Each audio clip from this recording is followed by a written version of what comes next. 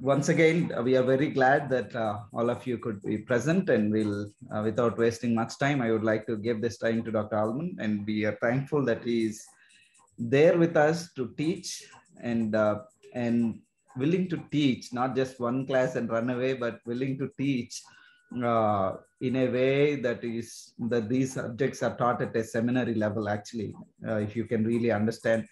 At times I feel we are blessed enough, because even at seminaries, at certain places, we don't get to hear with such clarity and with this great interaction. So we are blessed to have Dr. Allman here. And one word on wisdom literature, I've been noticing we are dealing with one heretical teaching in Telangana and Andhra states, and I'm surprised how much of the wisdom literature is being abused in interpretation, and they try to give an allegorical interpretation to every word in the wisdom literature, and it looks like most of the wrong teachings are springing from that literature. So I'm just glad that Lord has given this opportunity to actually look into the wisdom literature and try to understand. So please encourage others. We know that a lot of bad things are happening, but also in God's provision, there are good things like these are also happening. So let's encourage and spread this word around so that people might be educated in a right school of thought, I would say. Yeah, thank you, Dr. Allman, for doing this, and I see the great importance for what we are doing. My appreciation is growing for sessions like this. Thank you. Thanks for your time, and please take your time. Well, I appreciate the background that you've given just now, and that will be helpful. Let me make just a comment on what you said. A word means nothing without a context. So I can't simply take a word out of a verse and turn it and twist it in various directions and make it do anything I want it to do. The word means what it means in the context. And you know this because you've had arguments with other people over the meaning of a word. And you say, well, how did you get that out of what I said? And they said, well, you said this, and this word means this. And that's not what I meant at all. I meant that. And so you know that that's the case. God, in communicating to us, isn't giving us a code that we have to learn to decode. He's given us normal everyday language. For the Old Testament, the normal everyday language was Hebrew. For the New Testament, the normal everyday language was Greek. And so we translate these into normal everyday Telugu or Tamil, or in my case, English, so that we can understand them. And this is the way things work. And now, in light of that, we said some things last week that I want to illustrate and press home upon us. I'm not sure. Allman, can you kindly look into the camera rather than the screen, if possible? Yes, I'm sorry. I'll move my chair so that I can do that. Let's see. Somehow, I'm not connecting well with the PowerPoint.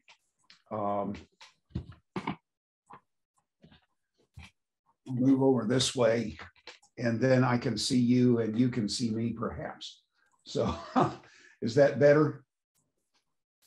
Can you look at the camera? Where is the camera? Yeah, it's right in front of me. Oh, yeah. I think that's where you need to see once in a while at least. Yeah, I know. Yeah, once in a while. It's hard for me, as it is for you. It's hard not to look at faces. True. So, maybe once in a while you can just. Yes. Yeah. Let me back off this issue here, and perhaps that will help solve it.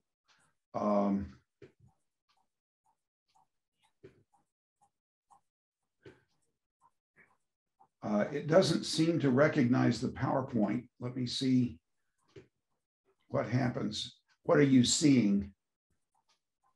We don't see any change, so we still see it.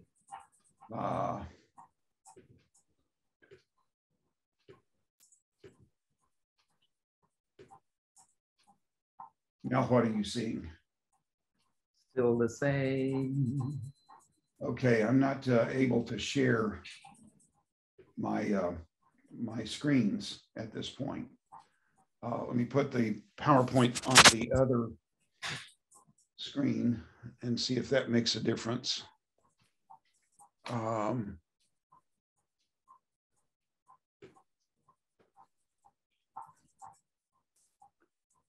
Okay. Last time you were able to do something, and then it Yeah. came up. I'm probably doing the same thing here. MHIS.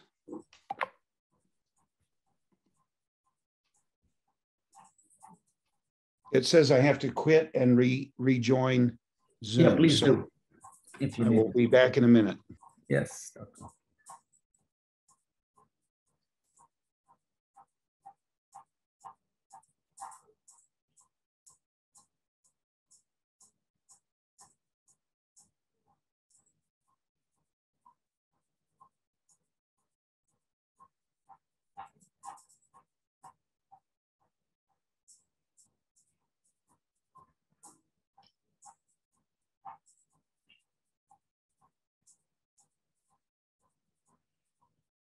Yeah, sorry for the interruption, dear friends. Dr. Allman should be back soon.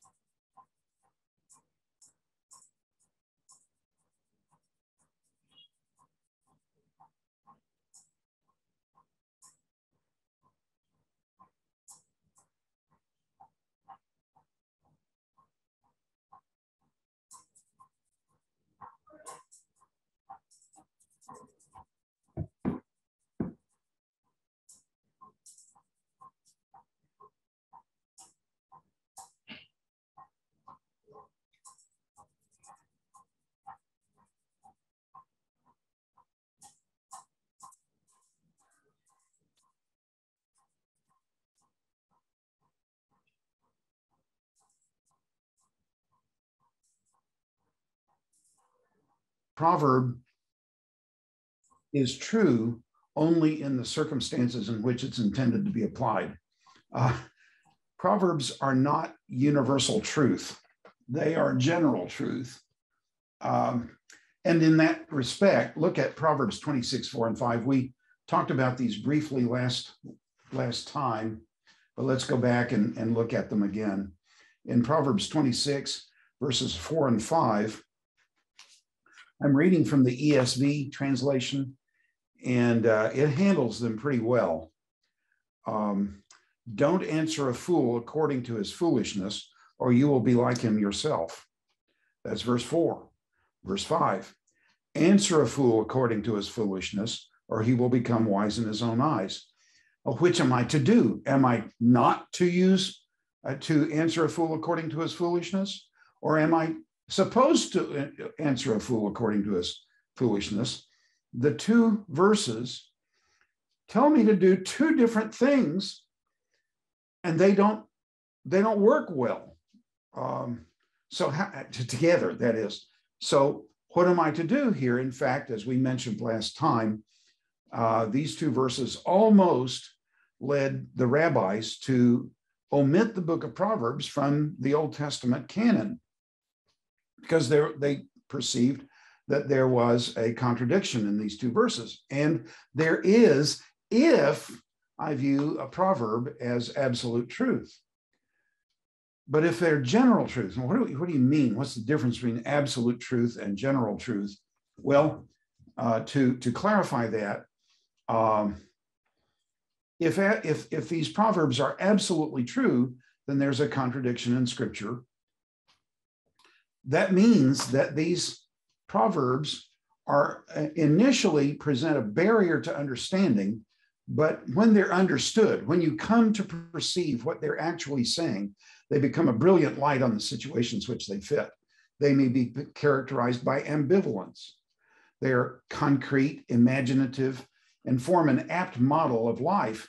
But when I talk about absolute and general truth, let me go back and see.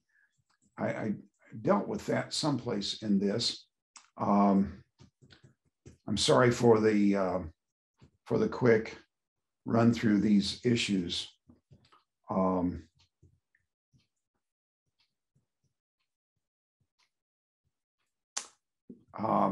Law or promise are statements of absolute truth.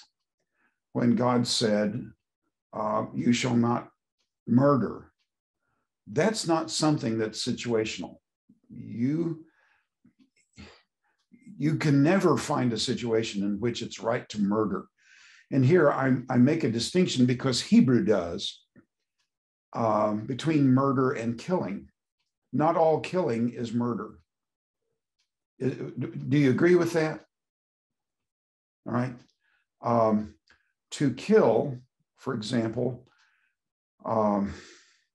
in warfare, God commanded Israel to engage in warfare. And that entailed, you can't do warfare without killing the enemy. So if God commanded killing and warfare, and yet he prohibits murder, then there must be a distinction between murder and killing. Murder is always the wrongful taking of life, whether intentional or unintentional in the Old Testament. So the classic example in the law is if a man is chopping wood and the axe head on his axe flies off and hits his neighbor and kills him, then he is guilty of murder, even though he didn't intend. And the text says he didn't hate his neighbor in the past. There was no premeditation to the murder. It was an accident. We would call that in English, oy vey, I've forgotten the term in English, but it's unintentional. It's not something you did. It happened because of negligent homicide. That's what we call it in English, in America, negligent homicide. But that man can run to the city of refuge and be protected until the death of the high priest, and then he may return to his home. So law or promise are statements of absolute truth. The difference, absolute truth is true at all times and under all circumstances. Doesn't matter what culture we're talking about. It doesn't matter what era we're talking about. Law, absolute truth is true no matter historical circumstances, cultural backgrounds and circumstances. Absolute truth is true for all cultures at all times in all places. General truth is true, but only in a proper context. So when I'm thinking about Proverbs 26, 4 and 5, there are times when you're engaged in a conversation with a fool. And if you lower yourself to his own folly, you will become like him. So verse 5 or 4 is telling you, don't do that. Don't engage in the same folly as the fool. Don't become like a fool. Maintain your wisdom. But there are other times when you're in conversation with a fool and you must correct the fool. You must show him the folly of his ways. Answer a fool according to his folly. So it's the part of wisdom to know when to apply verse 4 and when to apply verse 5. Does this make sense to you? I can see some of you, only 2 of you are willing to be personally present in this meeting with me. And this first opportunity I've had to talk to Dr. Babu. Congratulations. I congratulated you on Facebook, but congratulations on your graduation and the conferral of your doctorate. Brother, are you now on the faculty of the school where you got your doctorate?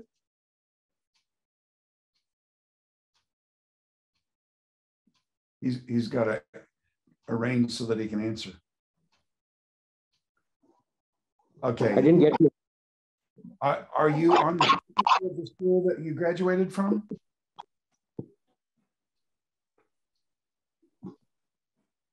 Jan Babu garu. Yeah, uncle, sound cut aitundi. Okay, me PhD college దా లేకపోతే theological అడుగుతున్నారు. College, it's computer science. He's got his doctorate in computer science, brother. Yes.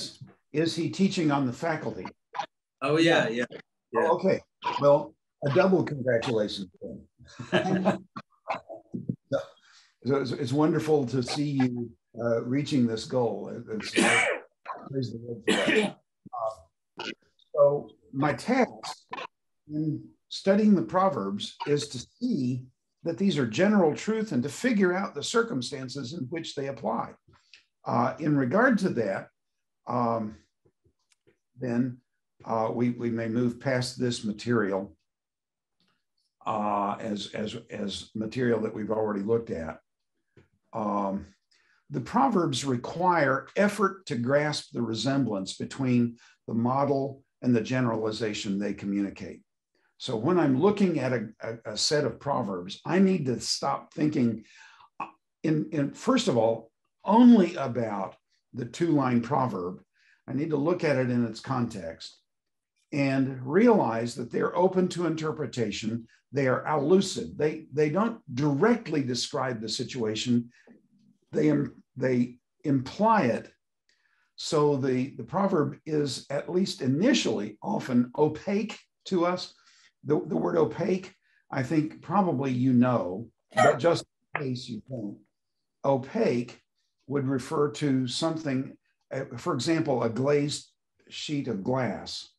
A glazed sheet of glass, you can see light coming through it, but you can't see the object behind the glazed glass. Yes? So I may have to ponder what the proverb is telling me before I can see, okay, this is what it's doing. And I have proposed looking at Proverbs 13, 4-8. So will you turn there in your text?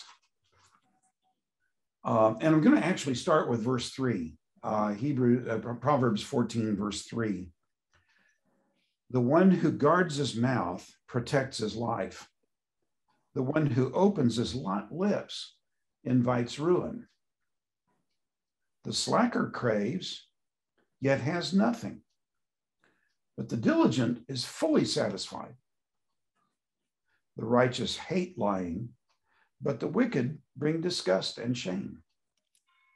Righteousness guards people of integrity, but wickedness undermines the sinner. One person pretends to be rich, but has nothing. Another pretends to be poor, but has abundant wealth. Riches are a ransom for a person's life, but a poor person hears no threat. Now, all of these make sense to us as we read them, but let's press a little farther and see that they really are opaque. We've got to think more clearly about them. Verse 3, the one who guards his mouth protects his life. So later we'll talk about the situation where you might be invited into the court of the king and you're to speak before the king, or you're invited to the table of a rich person. What are you supposed to do with your mouth when you stand before the king or when you're at the table of a rich person? Do you remember what Proverbs says?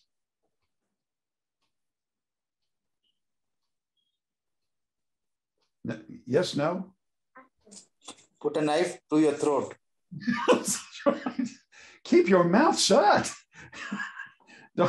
So wait a minute. The one who opens, if you open your lips, you invite ruin, yes? So the one who guards his mouth protects his life. So does that mean never speak? No. It means speak when it's appropriate, but be very wary and understand the circumstance that you're in about what you say, how much you say, and the way in which you say it. Does this make sense? Yeah. Yeah. All right. So the one who guards his mouth doesn't mean never say anything, but it means the idea is you got to open your lips and talk, but be very careful how you answer. When I did and Brother John Babu, you will have the similar experience on my doctoral oral comprehensive exam. I had to listen very carefully to the questions and ponder what precise kind of information are they looking for, so that I can give them the information they want and not say too much that will put my head in the noose and they can jerk it tight and hang me with it. So you listen very carefully. You guard your lips, but you still have to open them when you stand in these situations. So the opposition, the one who guards his mouth protects his life, the one who opens his lips invites ruin, doesn't mean always be quiet. It means you got to answer sometimes, but you got to be careful about how you answer. Verse 4, the slacker craves and yet has nothing, but the diligent is fully satisfied. Always? Do people who work hard and work smart always have plenty? What do you think?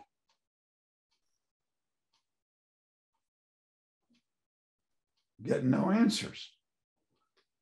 Is a hardworking farmer always rewarded with a good crop at harvest?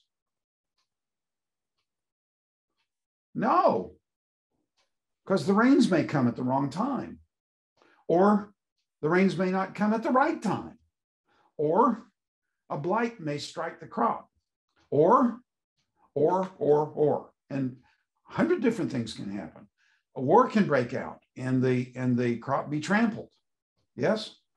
So merely being diligent doesn't guarantee you wealth and prosperity. It is a general truth. It's not an absolute truth.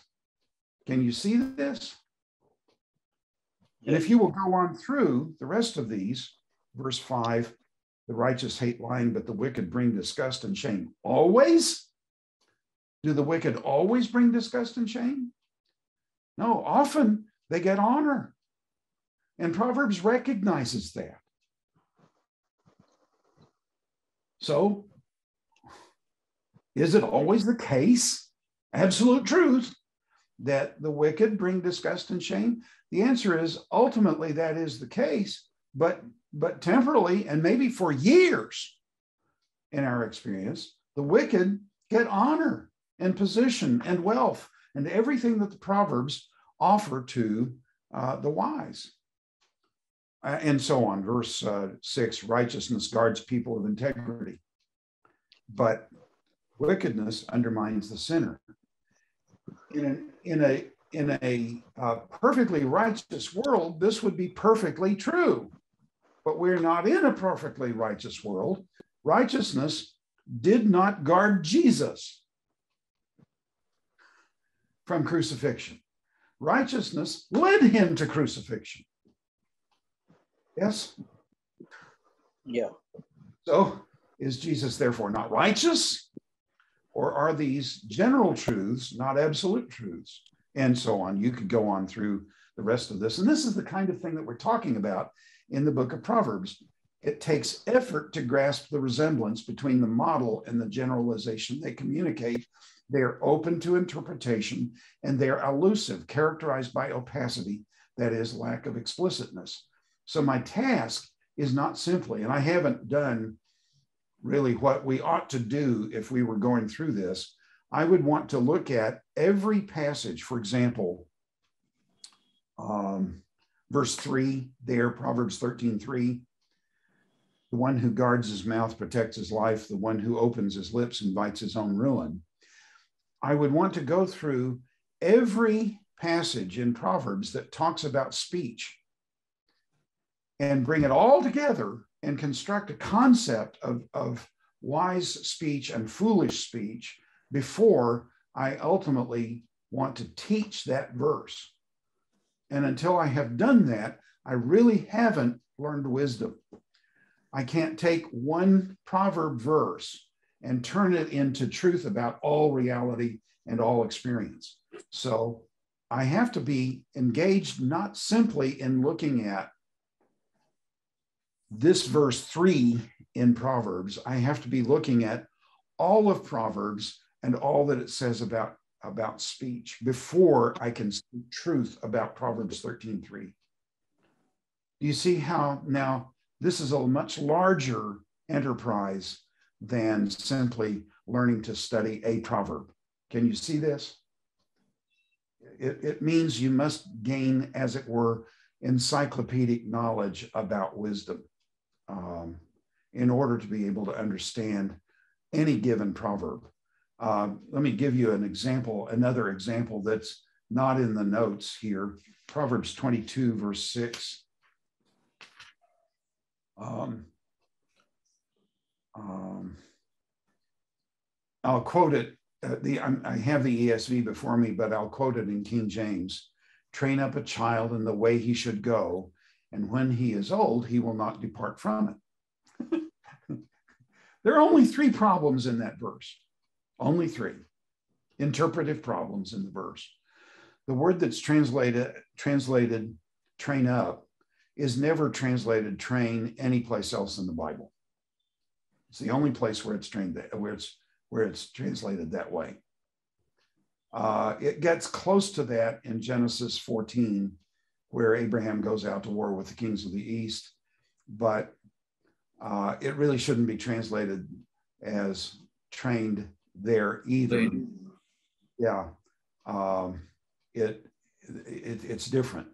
So first problem is the word train up never means train up anyplace else. Number 2, second problem is the word child. I have here a youth in my text. How old is a youth?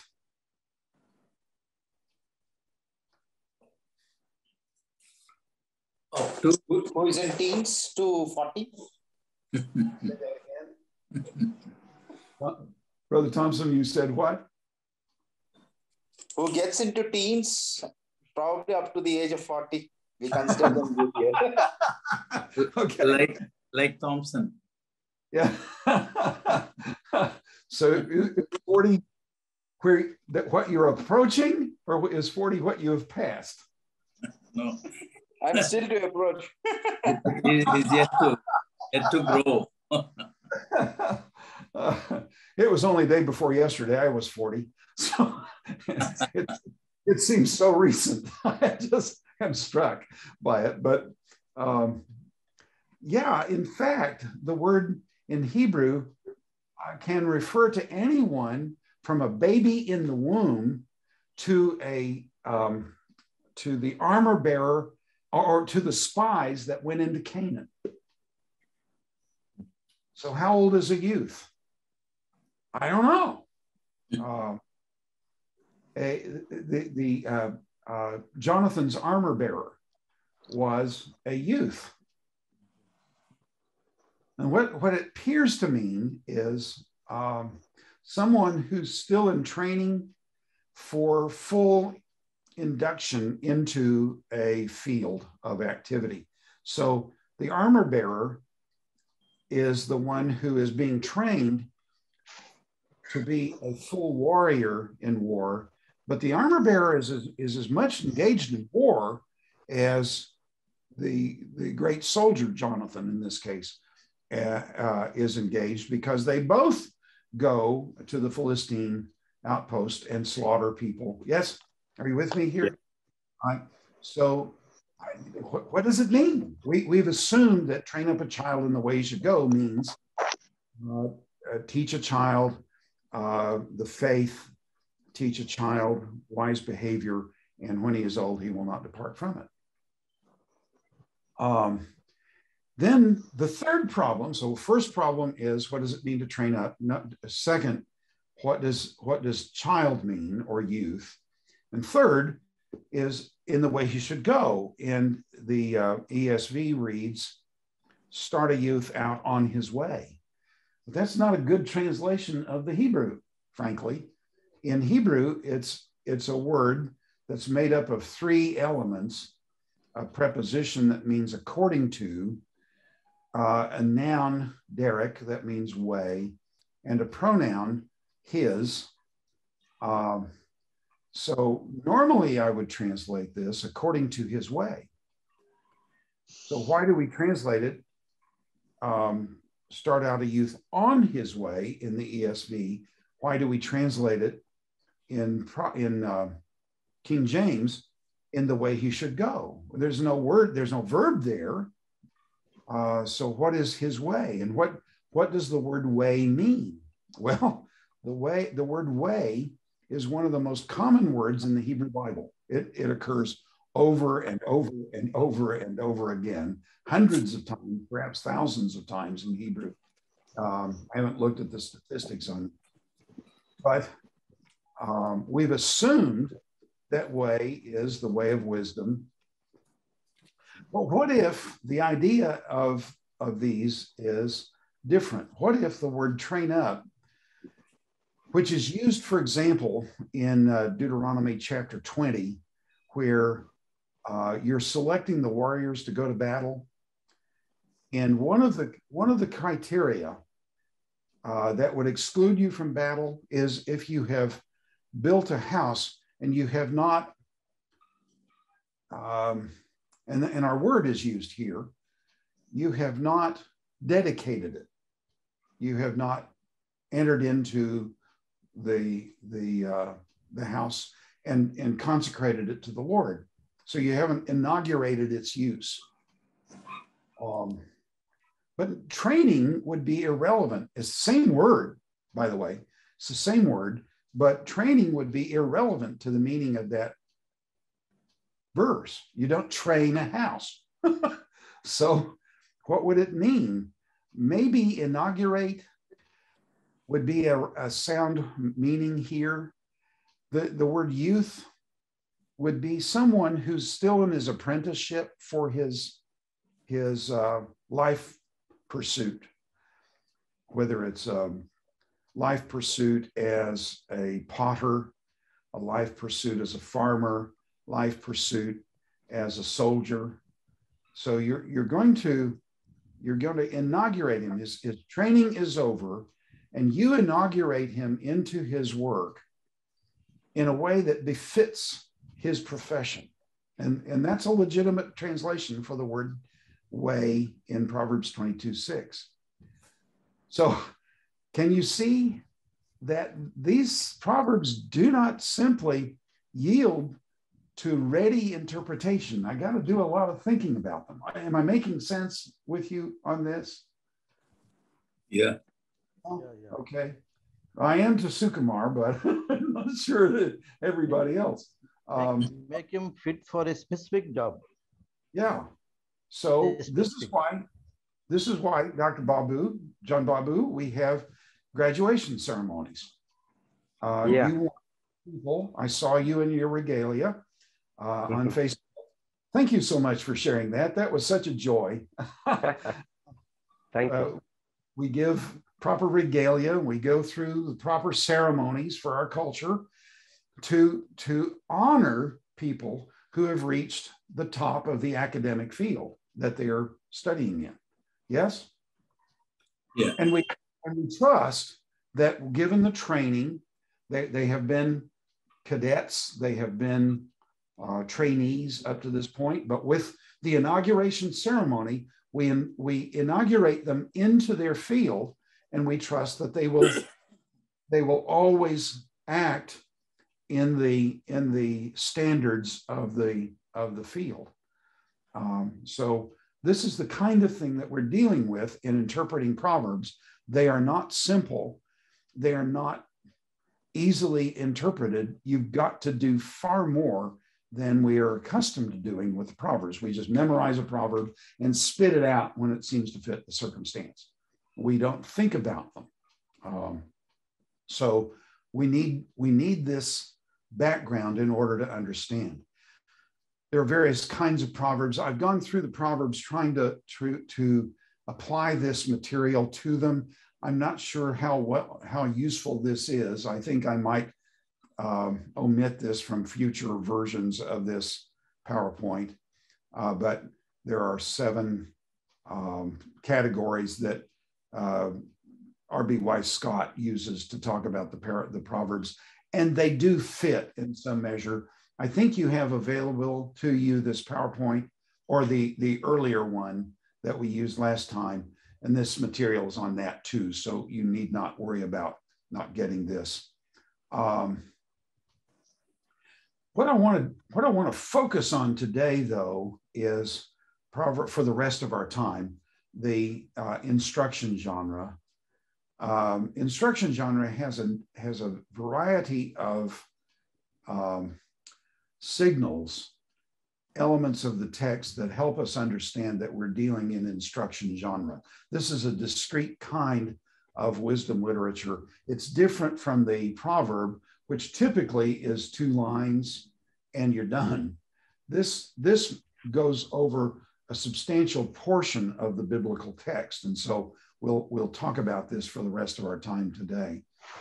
First is the main element, an imperative, positive or negative. And these categories are established for the Hebrew Bible, but some kind of instruction, some kind of direct instruction. You are giving a command, you're giving some kind of instruction to the student. Second, there is direct address. In Proverbs, it's often introduced by my son. Turn to Proverbs chapter 1 and verse 8. I have the first 2 elements immediately at verse 8, Proverbs 1:8. Listen, that's an imperative. My son, direct address. Third, there is often an example to be imitated or to be shunned. Listen, my son, to your father's instruction. Don't reject your mother's teaching, for they will be a garland to you, and so on. Verse 11 gives us the example to be imitated, in this case, shunned. If they say, verse 10 actually is where it starts. My son, if sinners entice you, don't be persuaded. If they say, come with us. Let's set ambush and kill someone. Let's attack some innocent person just for fun. Let's swallow them alive like Sheol, whole, like those who go down to the pit. We'll find all kinds of valuable property and fill our houses with plunder. Throw in your lot with us, and we'll share all the loot. My son, and now you get back to the instruction. Notice that verse 11, at verse 10 also has a conditional clause. They say to you. So conditional clauses, they define the conditions or circumstances in which the imperative applies. If there are motive clauses, look at verse 9 in chapter 1. Why should I do this, Dad? For they will be a garland of favor on your head and pendants around your neck. Here's a motive clause.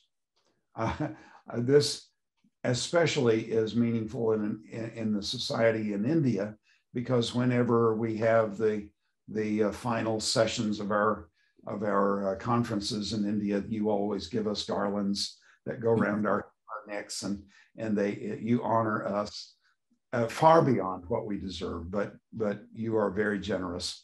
But this is the same kind of thing. You say it's a similar culture. So motive clauses, they may quote excuses to show their invalidity. There's sometimes in the motive clause antithetic parallelism. Does that communicate what is antithetic parallelism? What's the opposite of it?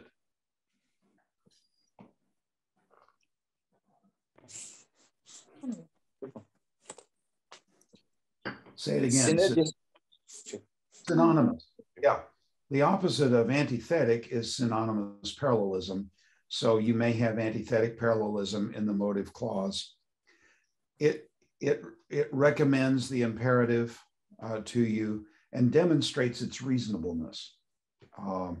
It may be placed before the imperative to soften up the hearer. Here are some good things that will come to you. Now, this is how you get them. Oy vey. Then there is a consequential clause that shows that the imperative is effective. Let me see if I can find verse 15 of chapter 1. My son, don't travel that road with them or set your foot on their path, because their feet run toward evil and they hurry to shed blood. It's useless to spread a net where any bird can see it, but they set an ambush to kill themselves.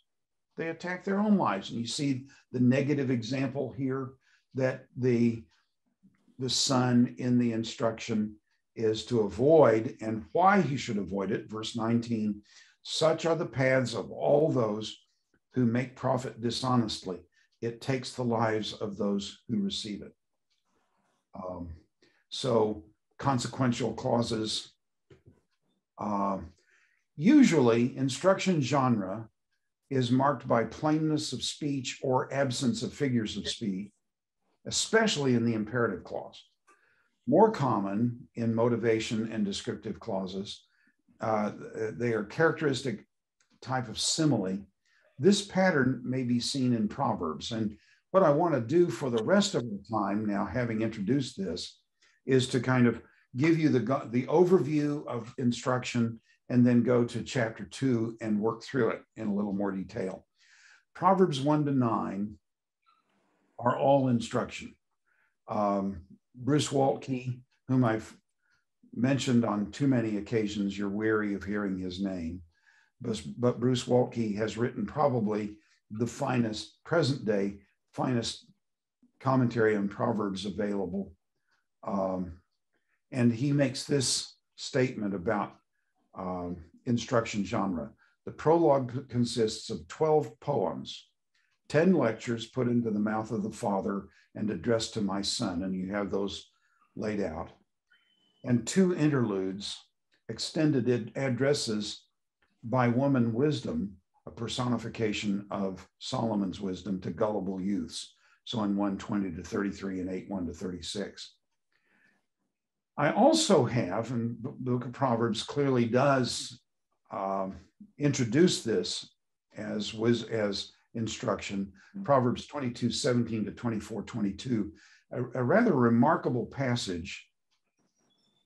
Roland Murphy, a major scholar in wisdom literature studies, says that the passage ends in 23:11.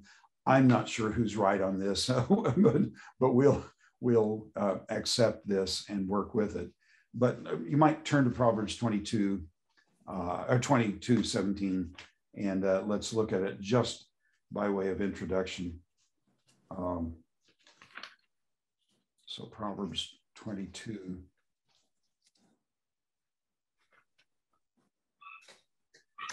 My fingers will not turn pages well these days. Proverbs 22, verse 17. Listen closely. Pay attention to the words of the wise and apply your knowledge, your mind to my knowledge. For, you can see the categories that we've been talking about just now. For it is pleasing if you keep them within you and if they are constantly on your lips. I have instructed you today, even you, so that your confidence may be in the Lord. Haven't I written for you 30 sayings about counsel and knowledge? Your text may not have 30 sayings there. That's a thoroughly legitimate translation of the Hebrew text. And I won't go any further with that than to say there is a very, very interesting parallel in Egyptian wisdom literature to this passage. We'll just leave it at that and say no more. But the passage then is instruction. And so these are basic kinds of teaching. An overview of the book of Proverbs, the title and prologue in verses 1 to 7, introductory instruction genre for wisdom, 1:8 to 9:18, the Proverbs of Solomon, the sayings of the wise, and I have the name Amenemope there, further sayings of the wise in 24, Solomonic sayings gathered in Hezekiah's day in 25 to 29, the sayings of Agur, the sayings of Lemuel, 31, 1 to 9, and the excellent life passage. Now, there are two questions someone's going to ask. Who are Agur and Lemuel? And the answer is, I don't know, so don't ask it. That's as much as I can say. I have no idea who they are, nor how they got included in the book of Proverbs, but there they are. What I want to do now is to move back and talk to you about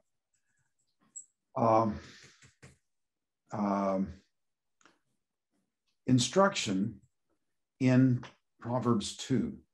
And if we have time, we'll go into chapter 3.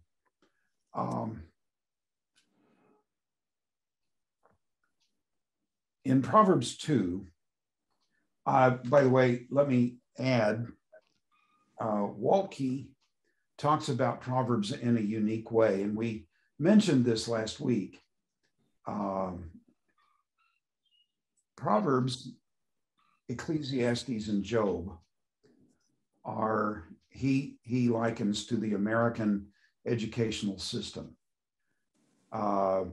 The early grades we call elementary in American system. So from age 6 to age 12, you're in the elementary grades. And he calls instruction genre elementary education and wisdom.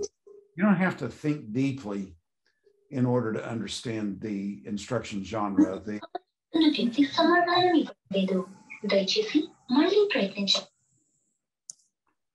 Thank you, whoever solved that problem. We appreciate it. You don't have to think deeply about what's going on in instruction genre. You're giving basic instruction and wisdom to the youth who is starting on the way to wisdom.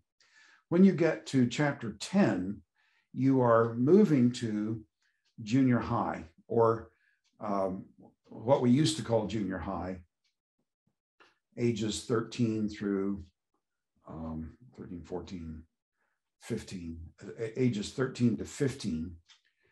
Then in Ecclesiastes, we're getting into high school and college.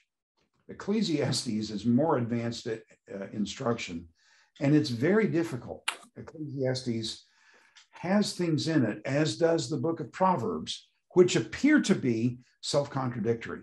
And we've already pointed out one such passage in Proverbs 26 today. And we'll deal with Ecclesiastes in a couple of weeks. About 3, we'll start Ecclesiastes and move on.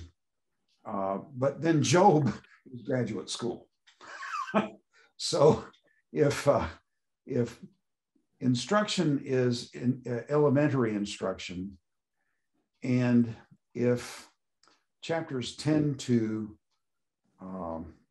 31 are more advanced instruction, Ecclesiastes is undergraduate and Job is graduate instruction. So we're moving along a trajectory toward more and more difficult teaching, more and more difficult to understand teaching.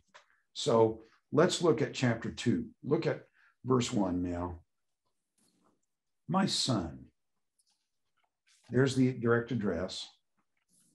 And here's the condition. If you accept my words and store up my commands within you, here's a condition. You've got to pay attention to what I'm saying. but you accept my words. The ESV translates, and that's a good translation here. What does it mean to accept my words? It's more than memorizing them, because there are things you've memorized that only years later you come to understand. Yes. Yes. And so you memorized them, but you didn't accept them because you didn't realize what they meant. And so at some point in subsequent years, you come to understand what they mean. And the effect of that is you think, oh my goodness, I never understood that until now. So if you accept my words, there has to be a receptive spirit to gain wisdom. You can't just hear words and do them. It's not a mechanical process. To some degree, it is. When I was starting out in music in 5th grade, I played the string bass. And the conductor, the teacher, wanted me to hold the bass up and put my fingers down on the strings and pull a bow across the strings, watch him, and tap my foot all at the same time. Well, I couldn't chew gum and walk at the same time. So how am I going to do 5 things all at once? And I thought he was crazy. But you know, as I worked at putting my fingers on the strings and moving them on the strings and bowing and tapping my foot and reading the music and watching him all at the same time, I learned to do that over time. It didn't make any sense to me at the beginning. So there is, in a sense, in the beginning of instruction, in the beginning of wisdom, there is a mechanical repetition that is essential, but it's not merely the mechanical repetition. I have developed a particularly good sense of peripheral vision because I played in orchestras for so many years. I started in 1957, playing in orchestras, and I played in orchestras until 1970. And that means one of the things you're doing when you're playing in a symphony orchestra is you must read the music, watch the conductor, watch the section that you're in, listen to the people around you so that you know that you're playing the right thing. Are you with me here? And if there's a soloist, you must play softly enough that you can hear the soloist, no matter what the loudness marking of the music is. So you've got lots of things to pay attention to, and that means I can now walk and read and not run into things because I have good peripheral vision. Am making sense to you? But it was from the mechanical repetition of activities that I didn't understand that I came to the point where I could do these things down the road. Does this make sense? Yes? But if you accept my words is not merely hearing them and repeating them, it's learning to take them seriously. So verse 1, if you accept my words and store up what kind of things do you store up? Things of great value. Things of great value. Important things. Use later. Things that are necessary for life. For example, food. Yes. Yes. No? So things that are necessary, things that are important, things that are valuable. These are the things you store up. So if you ask your wisdom student to store up my words, he must recognize, the wisdom student must recognize that these things are essential to life, they are important, and they're valuable, and you must treat them that way.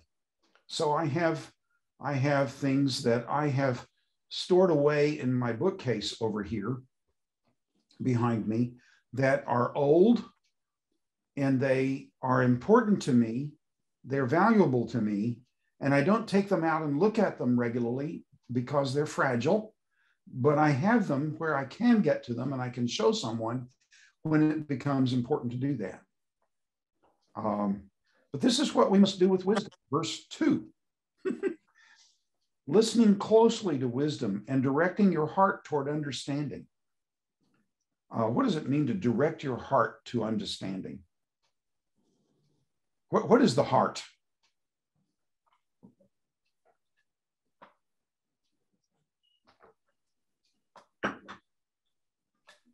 Seat of all desires. A seat of all desires. Good. Anything else? Can it be called soul? Say again? Can it be called soul also? To some degree. I don't really understand what soul is in the Old Testament. And I don't understand it at all in the New Testament. I have a kind of very basic understanding of soul in the Old Testament, but not in the New. Passion. Passion. Heart. Desire. Heart is the core of your personality. It's where you are with no pretense. That's who you are.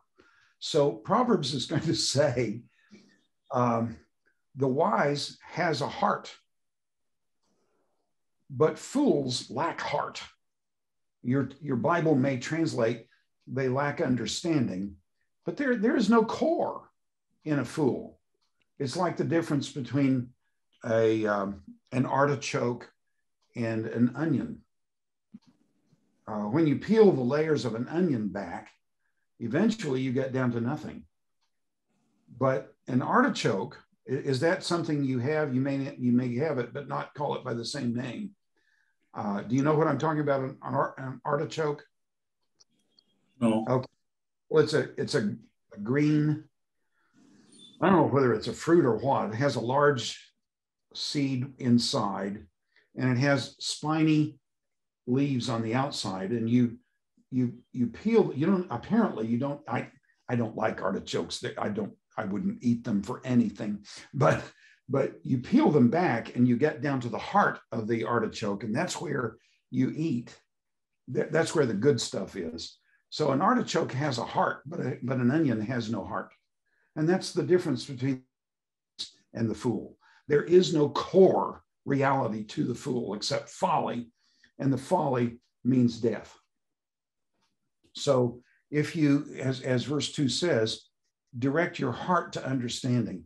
I can't get understanding by treating it trivially. I can't treat wisdom trivially. I can't say, okay, I've got to read this today. I have a friend who had his son copy out a chapter of Proverbs every week that he was growing up after he learned to write.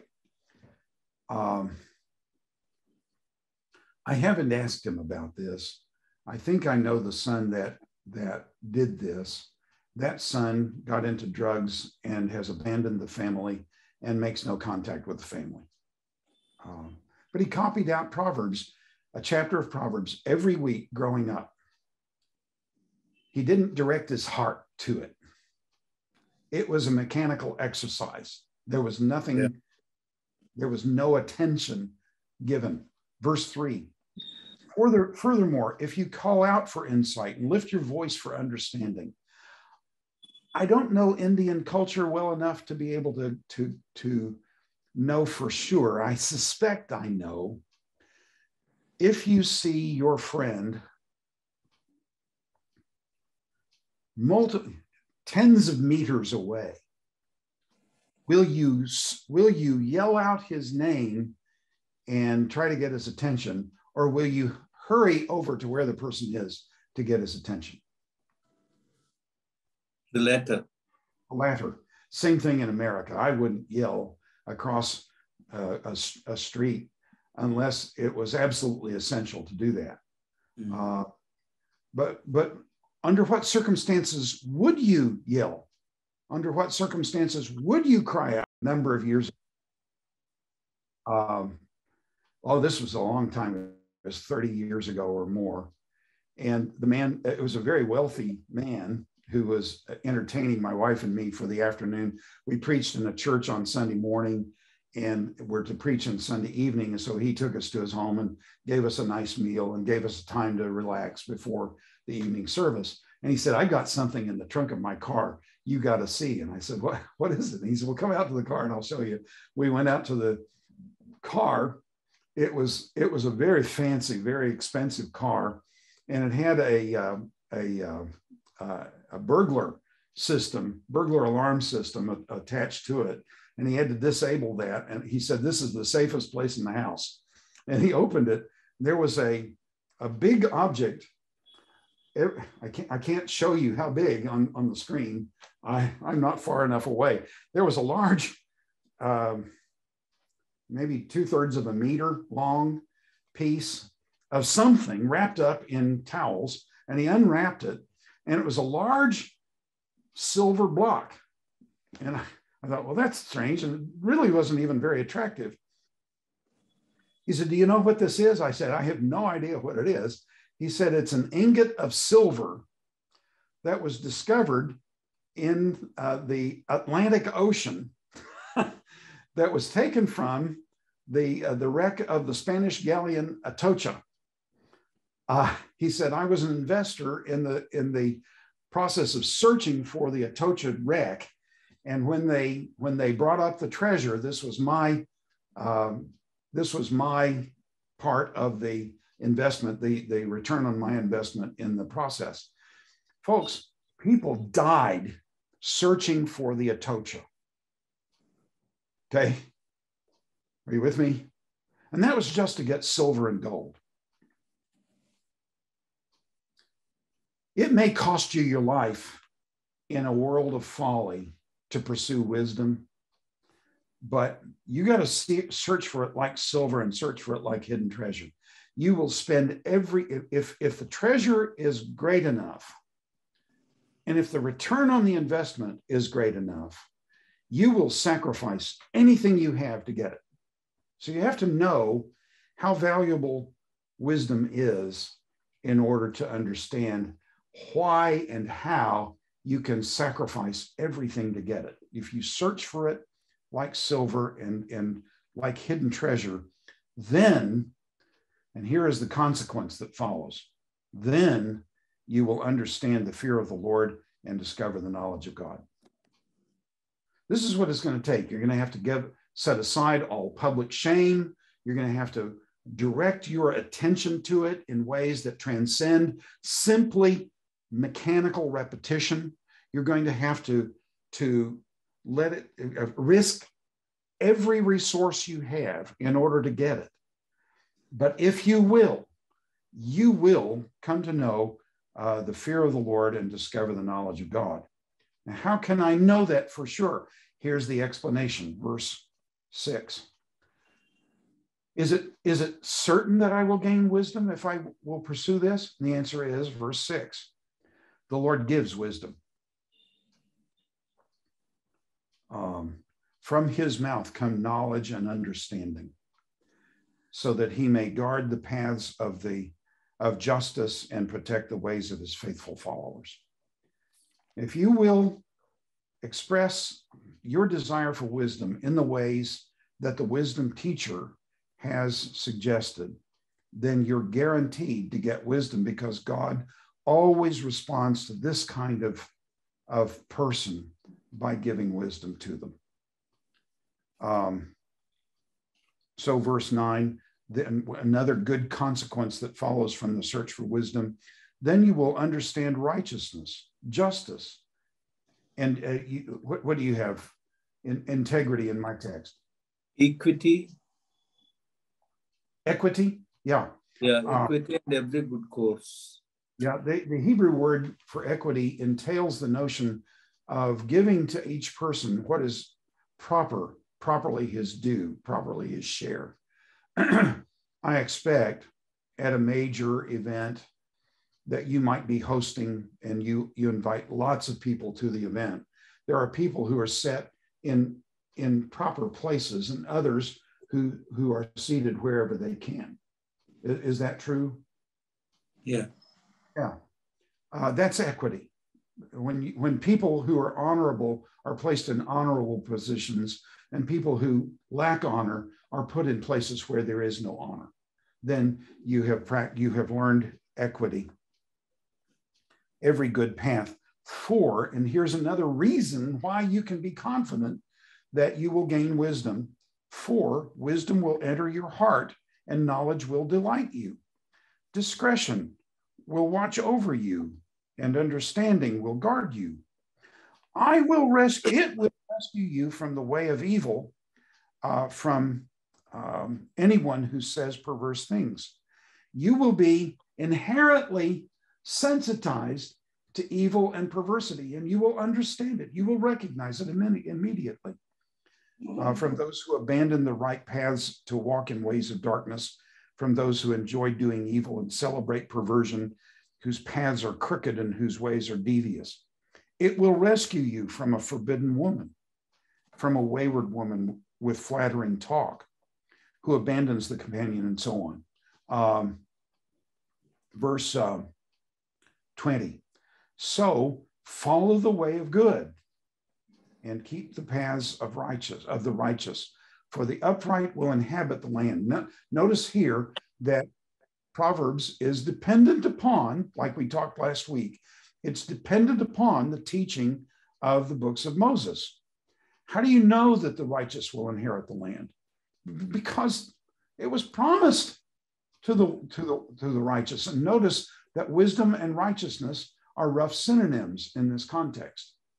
So if you're righteous, if you're pursuing the fear of the Lord, then the promises of the Mosaic covenant will be granted to you.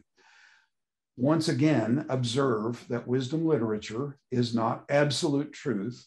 It is general truth. This is not something that is a promise to us because we're never promised to inherit the land today. It's in the kingdom that we inherit the earth.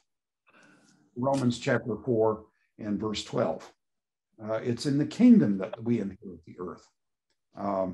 So this is not a promise to us. It's a promise under the Mosaic covenant. So verse 21, for the upright will inhabit the land and those of integrity will remain in it, but the wicked will be cut off from the land and the treacherous ripped out of it.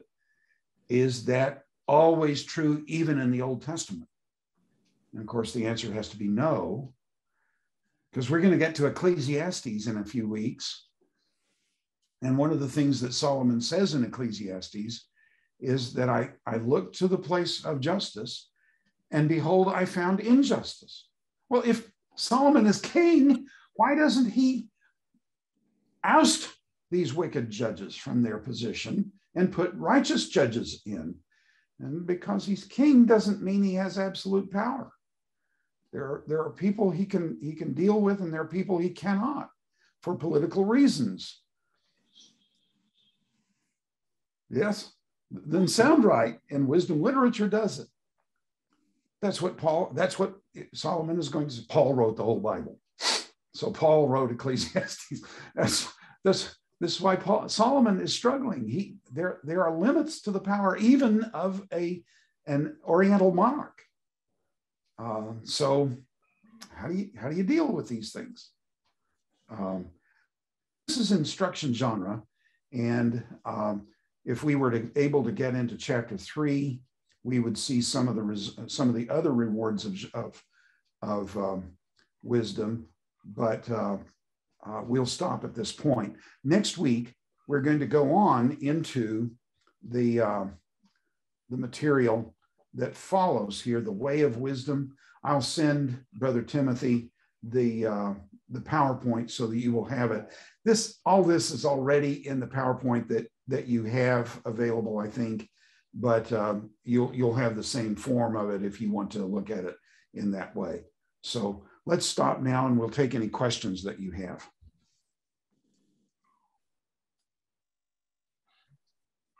There are two kinds of questions. There are good questions that I can answer, and then there are bad questions that I have no answer for.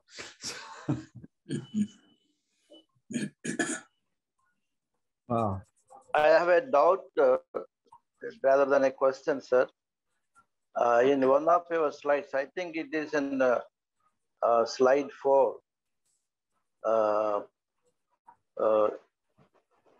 We are connected cosmically. One sentence is there. A second line, I think. Third Okay. point of the we are connected socially and cosmically. Yes. So, can you please explain it? Yes. See, in the Old Covenant, one of the things God promised when they were faithful to the covenant is that they would get their rains and their seasons, for example. But if they abandon righteousness, if they abandon the covenant, then God will send rains at the wrong times and drought. So there is a cosmic connection in the covenant between Israel's relationship with God and Israel's relationship with the land. So that's standard. That's Proverbs is picking up on that and is pursuing that. So go back sometime and read Leviticus 26, read Deuteronomy 28, and see the curses of the covenant. When Israel is righteous, then God gives them penalty. He gives them agricultural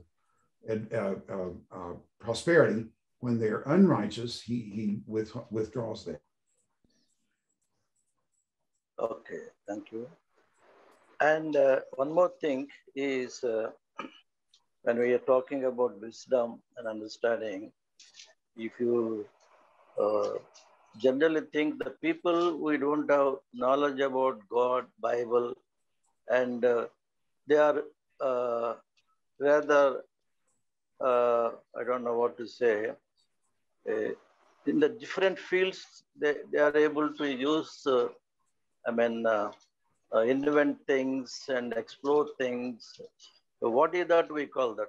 Does we call it wisdom or knowledge? I think, are you getting my question, sir? Yes, there is an aspect of wisdom to that. So we had the name Allman Emope on the screen a few minutes ago.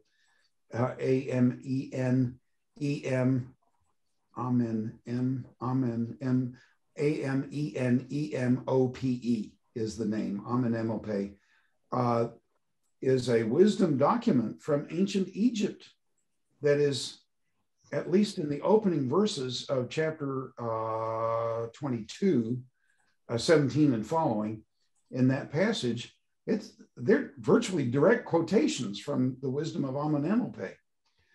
The Sumerians had wisdom literature. The Babylonians and Assyrians had wisdom literature. Egypt did. And wisdom is wisdom wherever you find it. So, as we say in the United States, even a blind turkey can find an acorn once in a while. So the fact is that people who observe the way the world actually is created and act in line with the created nature of the world are people who have gained some wisdom, but it's not the fear of the Lord. All of it ultimately depends on the fear of the Lord, but some aspects of wisdom are accessible to the non-believer. Okay, thank you. Other questions? We have some books of wisdom literature and apocrypha. Itself is called a Book of Wisdom by Sirach. And yes. Book of Wisdom by Jesus. Jesus. That's the same one. Jesus ben Sirach is the same. Yeah. So, are they also, can we, can we depend on them? Or are they related to the wisdom literature now, what we are studying? Yeah, I read through that last year.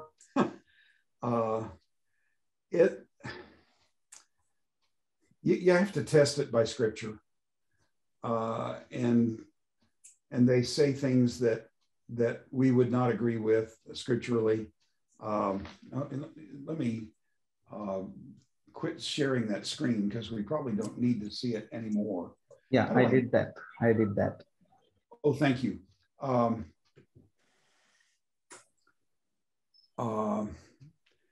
It's interesting and may provide some background for understanding the New Testament.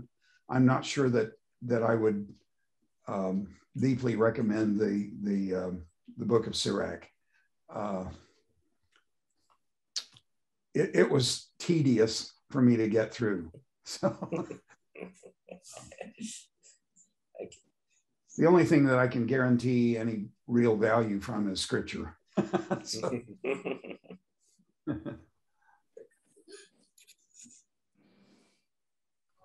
Thank you, Dr. Allman. Is there anybody speaking? Anybody would like to ask any questions?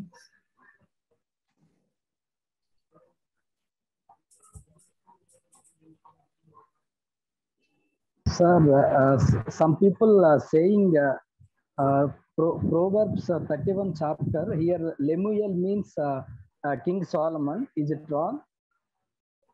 Say that again. Here 31st chapter of Proverbs. Oh. Lemuel means some people saying he is king of Solomon. Is it wrong? Okay. If it is, who's Lemuel, basically? Yeah, if he is Solomon, it's not clear in the text. That's an assumption in the text. I don't know who he is. Okay, sir. Another question is the difference between among the meanings knowledge, wisdom, and understanding. Yeah. Sometimes when we get synonyms, we want to make a clear and sharp distinction among those synonyms.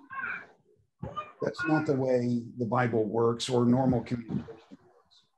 If I want to emphasize something, I may heap one synonym upon another in order to say, I've given you the whole sphere of what this is about. So I'm going to give you wisdom and knowledge and understanding and insight and discernment. These are all aspects of one thing. And so don't try to make a hard and fast among different the text doing that. We don't do that in common communication generally. So God is communicating with people who do these things, kinds of things. Instead of literatures in several languages, and you always do this. They do it the same way. So don't try to make a distinction.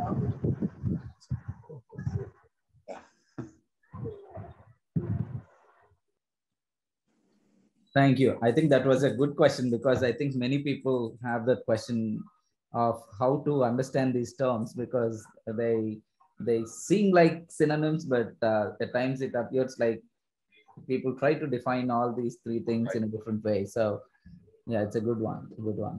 Thank you. Is there anybody else who would like to ask any other question related to the topic? Uncle, please go ahead. అంటే ఆయనకి అర్థం అవ్వకూడదని తెలుగులో అడుగుతున్నాను. అదే మనం జిమాల్మాన్ గారికి అయినా gift గురించి మాట్లాడుకున్నాం కదా అది. Yes, ఒక్క నిమిషం uncle, I'll stop the recording and then. Oh, sorry. Oh yeah, so we're still on recording. So once this is done, we can speak about that. Maybe we'll finish. But one urge that I would like to have for the group is please try to preach from wisdom books if possible. If you are a preacher, try to get some feet into the wisdom literature and try to work on it, read it, and then probably we might have good questions that emerge out of our wrestling with the text. So that way I think we will benefit more, and especially since we are going through Proverbs right now, and you know that we will be going forward, we'll be looking at Ecclesiastes and maybe Song of Solomon and books like this. So not Song of Solomon, but yeah, Ecclesiastes. So please look at those things and try to see if you can engage with the literature and see what difficulties you have definitely we find it difficult to interpret those books or that genre, because it is not like parable or other narrative literature. So please do that. Otherwise, you may end up having difficulty, and you may end up in mystical thinking that there might be some hidden meaning in this, and we may go away from what the intended meaning is. So that's just an encouragement from us. One more question. Think about these things. Yeah. Let's take this final question from Brother Thompson. Yes, please go ahead. Brother, Proverbs 1:20, it says, wisdom calls aloud outside at the city gates and all. And after a few chapters, the same wayward woman also stands at the city gates and calls. Yes. Why is that both a similar way of calling? Yes. Great. That's a fascinating dynamic. You have two great concepts that are vying in wisdom literature: wisdom and folly. They are personified as women. So Dr. Walke calls her woman wisdom and woman folly. I would prefer to call lady wisdom and woman folly. So especially in chapter 9, you have the two women who offer two banquets, and they each invite the fool to join the banquet and give them promises that will come, but then follow the results that if you pursue that way. So there, Lady Wisdom is probably, as Dr. Walke says, Lady Wisdom probably personifies the wisdom that Solomon has gained. And Lady Folly, or this woman folly, is this strange woman, chapter 5, chapter 7, who wanders the streets and tries to snare young men and lead them off to destruction. So you have these personifications that are at work in the thing. And by the way, chokhmah in Hebrew is feminine. And I think it's nevelah, folly, is also feminine. So the right personification would be woman. It's not, woman folly is not a degradation of what women are. Otherwise, woman wisdom would also be a degradation, and yet she is the exalted one. Proverbs 8, we didn't deal with. Proverbs 8, wisdom is created. This is not Jesus. So wisdom is a created thing. And so the effect of this is that wisdom is the first of God's creations, and the outcome is that Lady Wisdom is the darling child of the Lord, as it were, and so calls the fool to embrace that way.